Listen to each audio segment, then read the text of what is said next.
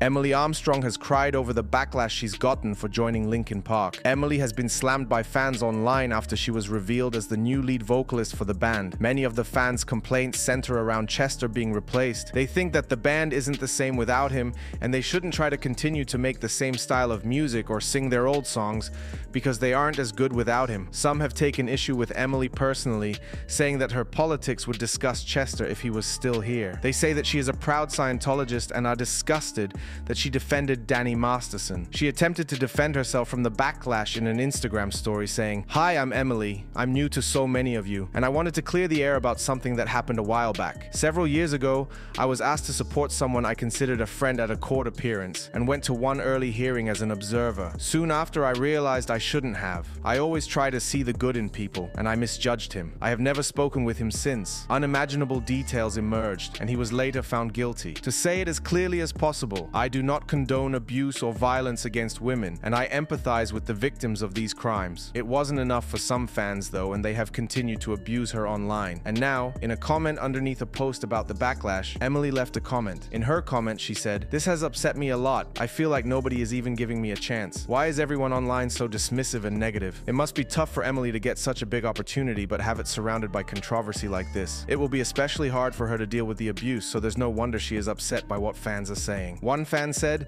"Man, this is heartbreaking. People need to give Emily a break. She made a mistake years ago and has clearly learned from it. She deserves a chance to prove herself as the new vocalist, not this constant hate." Another fan said, "She's only upset because she's getting called out for her past actions. She knew what she was doing when she defended Masterson. Actions have consequences, and she's facing them now. Maybe she should have thought about that before aligning herself with a known abuser." For this video's comment question, do you think Emily deserves the backlash? Before you go, be sure to give this video a thumbs up and subscribe for daily news updates on your favorite celebs. Thanks a lot for watching.